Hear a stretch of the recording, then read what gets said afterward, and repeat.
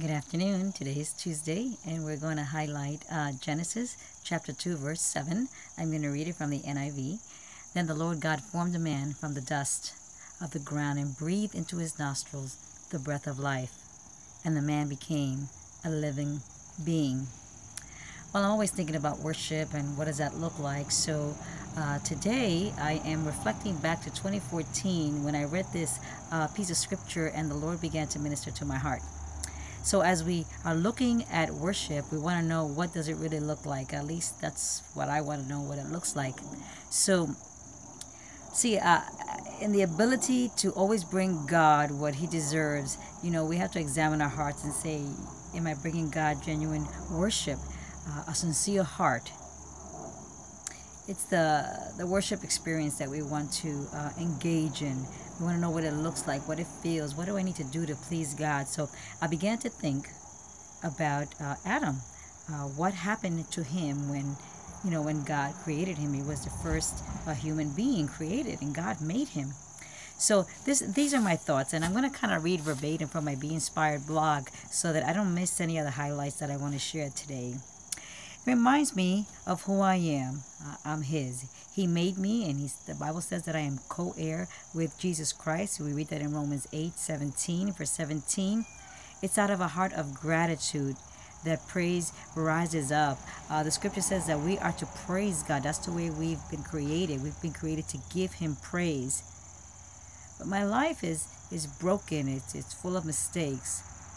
So how do I bring God the proper praise? Does everything have to be well before God accepts my praise?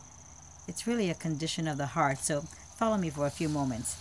So Adam, the first man God created, you ever wondered what his expression was to God, to his creator?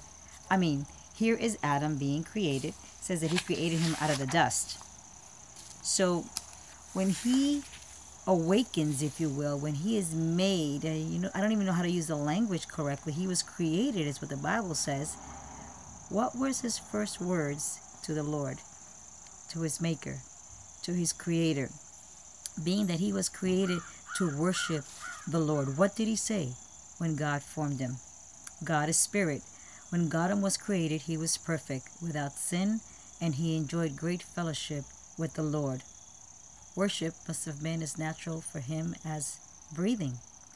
Overwhelmed by this thought of Adam encountering God, I began to think, to ponder, if you will. Did he sing? Did he bow? What did he do? I imagine he began to adore his Maker.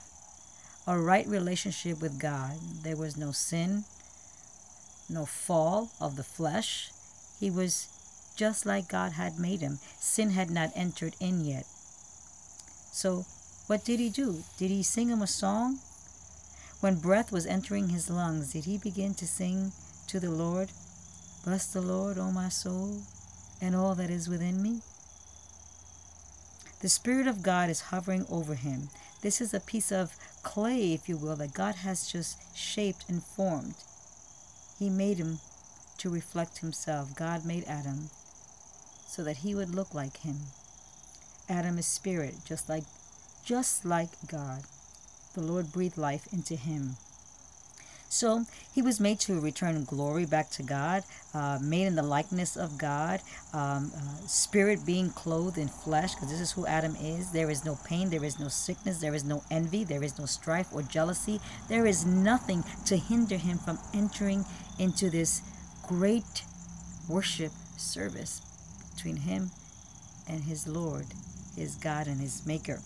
No need for anything of this life to be made complete.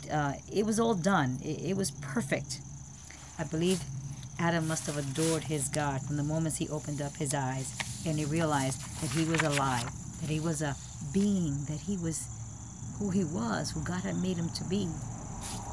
So what do? Do we bless God the same way?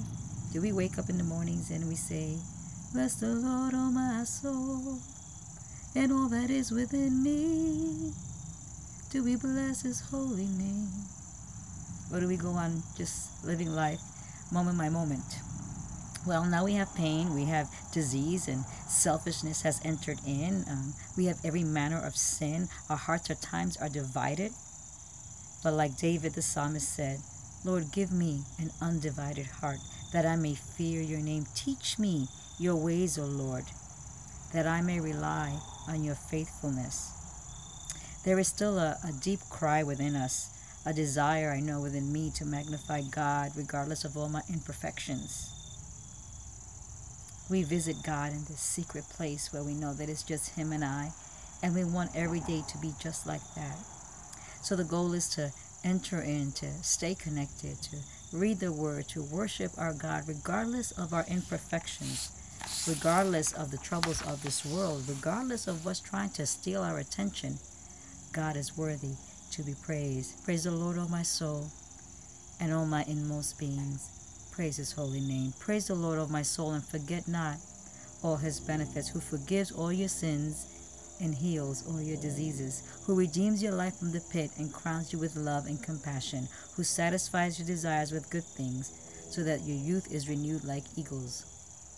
This is Psalm 105. It's just amazing. We as parents, if you're a parent, you know how glorious it is to hold that child for the first time. And then when he says his first words, Mom or Dada, our hearts leap for joy. I believe God, when He made Adam, was just marveling in His creation and the perfection between Him and His creature. Oh, what a beautiful time that must have been. And today He still allows us to come to Him and to enjoy, regardless of the fallen world, we still can enjoy His presence, enjoy our God forever. Well, this has been Liz Rod, reading to you from my backyard. Hope you've enjoyed it. Review Psalm 105. Our God is good. Bye for now.